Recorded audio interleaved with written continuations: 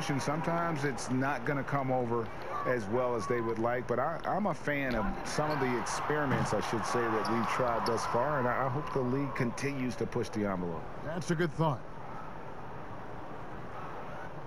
And that's going to be a turnover. They call him for 8 seconds.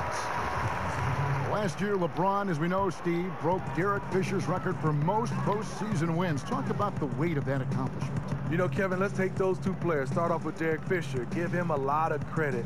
As a role player, he was on some great teams and contributed.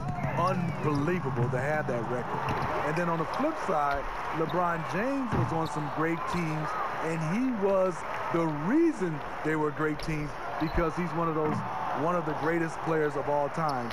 Two different type of players, but both are very impressive. It's so hard to keep the defense honest when you miss wide open looks like that. And there's the 8-second call as they can't get it across half court in time.